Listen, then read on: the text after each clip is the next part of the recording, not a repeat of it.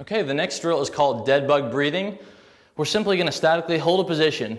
The goal being, keep the head, the upper back, and your low back even with the floor. We're keeping an abdominal brace, and we're breathing behind it, okay?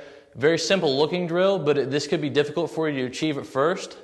This is an awesome drill for the warm-up, but also inserted in between exercises like squats, box squat, or push-up, just to remind you where that brace position should feel like. So this is the static dead bug. You're going to lie on your back,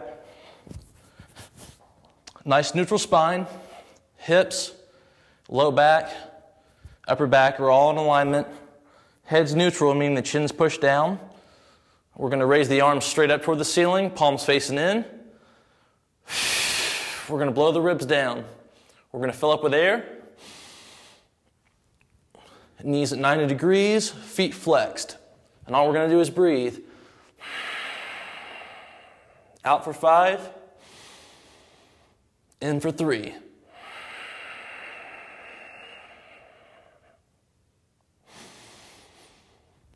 And as you can see, I'm shaking from the intensity of the contraction of my stomach. Okay, so we can hold that anywhere from 5 to 10 breaths. In for a 3 count, out for a count of 5. You can breathe in through your nose, out through your mouth. If you're able to, try to breathe in through your nose and out through your nose. Doing some silent breathing in that position can also be really relaxing, even though your abs are still doing a lot of work. That is called static dead bug.